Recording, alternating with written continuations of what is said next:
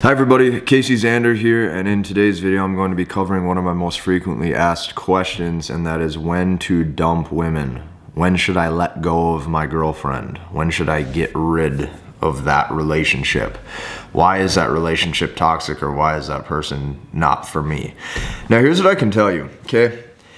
The points that I'm going to make today, they need to sit and they need to internalize, because the problem is that when you do have a relationship with somebody, you're going to be emotionally invested to some degree. So even what I tell you on this back of napkin will make sense. In order for it to truly resonate, it needs to sit, and you need to actually think and meditate over these concepts to yourself. Okay, I'll give you an example. There's been times where I have read a book and I thought it was okay. And then 3 years later, I'll come back to that book and I find one chapter, and that one chapter made me an extra $150,000, you know, that business quarter. And I'm like, oh my God, why didn't I see that information when I first read it? This would have been so useful. And it's because contextually, that information wasn't what I needed at that time. So the things that I tell you today, you probably won't see all of them for yourself until you live it for an extended period of time and you actually meditate over these concepts. So with that said, let's dive in. Quick announcement. You guys know I am capping the Masculinity Blueprint Accelerator at 2,000 members. Right now, we are nearing that 200 seat open availability left. So what I'd recommend, because as you guys know, like what I'm doing with B2C Kings, my business channel, you can also check out that below too. But what I'm doing is I'm slowly over 2022, I'm going to be going through a career shift to help empower people at a higher level. And what I mean by that is I don't know if I'm going to keep this program open any longer. So the thing that's gathered hundreds or thousands of testimonials over the years, like go down below, check that out. This will be the only time for you to hop into it. And as big as this channel is, I don't know how long seats will last. So there's real urgency to this because I may actually be like for sure closing it down.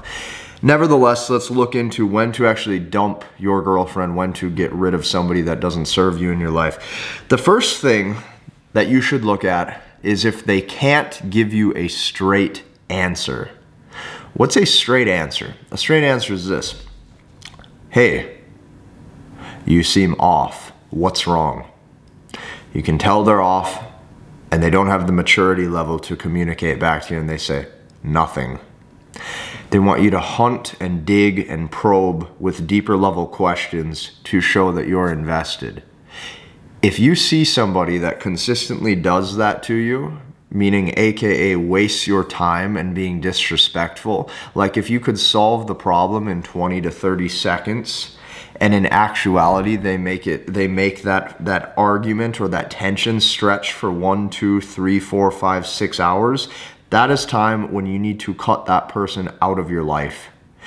I'm going to explain why. As a high value person, okay, you only have a limited amount of time on this earth. Like, I don't think people understand that. Like, one day you won't be here. You only have a limited number of heartbeats all day. Okay, we can try to live our best lives, but one day we're going to be buried under. So you need to let that sink in. Here's why I genuinely believe that if somebody can't give you straight answers, they cannot communicate at the maturity level needed to maintain a relationship, because there's love and there's lust, okay? If you're like, you have to truly understand that, like, if you're going to date somebody, the dynamics of the communication, it's not always going to be flirtatious. It's not always going to be, you know, direct chemistry within the speech. It's not always going to be light and playful. There's sometimes you're going to have real discussion. And that person needs to understand that real discussion can happen and should happen without losing attraction and without losing interest. Because in order for the relationship to stay sane, you have to do that. So if the person can't give you a straight answer, you need to get rid. And I'll explain why.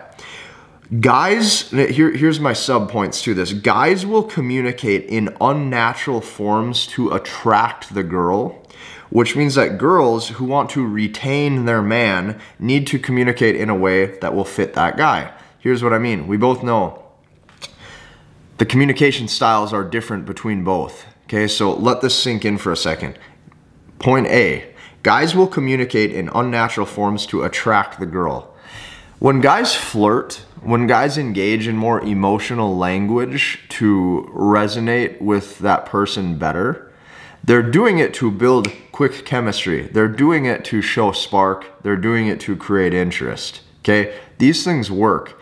This is why the topics of game, you know, like if you've read any sort of game books, or if you've read, even if you've just watched any sort of like people who discuss this, myself included, these things work. Okay, so what is a guy's form of game? Well, it would be to attract the girl that he's interested in, and there's nothing wrong with that. That's the thing, is there's nothing wrong with that. That if you do it in a healthy way, that other person on the reciprocal end is benefiting from the value exchange, and you're benefiting from the value exchange. You get the enjoyment of knowing you can attract that person. They get enjoyment off knowing that, hey, someone's interested, and if I find chemistry here, I can dabble into that. Perfectly okay. In retrospect to that, though, or in reverse, the girl game needs to be, hey, how can I retain this man, or how can I retain this guy that's showing lots of interest? If that person wants to keep the relationship, they will do what is necessary. So what does that mean? That means if you are having to communicate in a way that's unnatural, occasionally they will have to sense that your communication style is different. Therefore, in order to resolve conflict, in order to resolve arguments, in order to actually keep things stable, there needs to be that same courtesy of communicating in the way that will fit that other person. However, most don't do this because they don't have to. So here's what I'm going to tell you. If you ask questions ever, like you say, hey, what's wrong? Or if you ask something like, how's your day? And that person just sits there and they don't say anything. They go mute. Or they act extremely turned off that you're even wondering. Or you walk into the room and it's just dead silence. Just complete silence. There's absolutely no reason to continue that relationship. There just isn't. You can't fix something that's broken. Okay? And you also can't convince people to change to suit you better. People are how they are. Okay? So I'm going to give you another example. If you're communicating with somebody, okay, and they're literally just sitting there on their phone, not paying attention, or they're doing things like fidgeting or looking at their fingernails, they are doing this on purpose to show that they don't respect what it is that you're saying. They don't even have the care to do so. If you see these things, that's when it is time to actually dissolve the relationship. And I don't care if it's somebody you're dating, I don't care if it's somebody you're working with or working for. If they genuinely don't care about you, there is no point in continuing the facilitation of that relationship. Your time is much better spent developing new relationships with healthier people. And not to mention, your job then is to notice the difference between short-term attraction and actually, is this a long-term compatible companion that you would want to be with?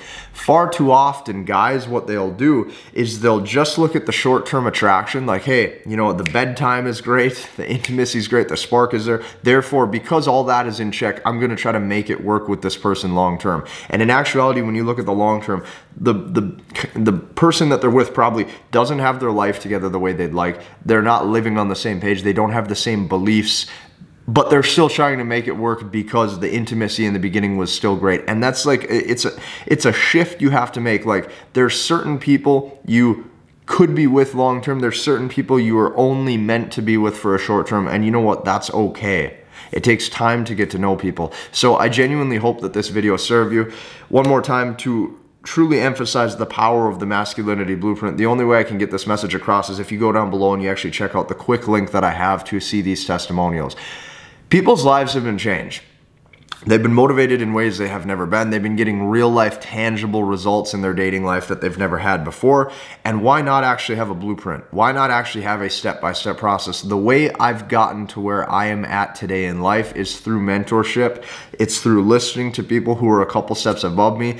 And it's by actually getting to a point in life where I'm happy, healthy, and secure. And that's what I want to do for you. So, That's first. Second, check out the business channel, B2C Kings, down below. There's a link. Last but not least, if you're wanting even a deeper dive, more extensive coaching with me, okay, a few seats have opened up for the full stack 1%er program this month. That means if you go down below and you book a call with my brother Cole, you may have the opportunity to work one-to-one with me if he actually sees you as a fit. You'll hop on a call. He'll interview you, he'll see what you're going through. If it looks like you are a fit, we'll extend that invitation for you to do so. So hit the like button, comment and subscribe, and we'll see you in the next one.